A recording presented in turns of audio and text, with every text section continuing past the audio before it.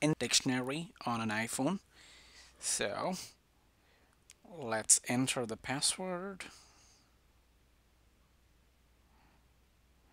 Okay, so in order to reset the keyboard dictionary on an iPhone, first of all you have to click on the settings tab. So go ahead and click on the settings tab.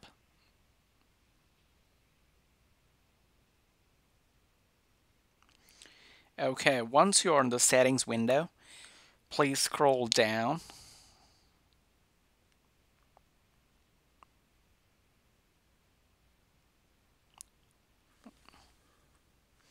and then go to general.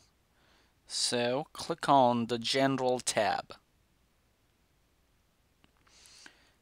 So once you're in general, scroll down, completely scroll down, and at the bottom you can see reset. So once you scroll down, click on the reset tab at the bottom. And once you're in this screen, the fourth option which says reset keyboard dictionary. So once you are in this screen, go ahead and click on reset keyboard dictionary. So it will ask you to enter the passcode. So go ahead and enter your passcode.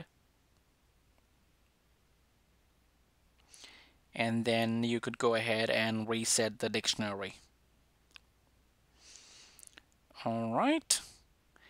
Thanks for watching. Please subscribe to our YouTube channel.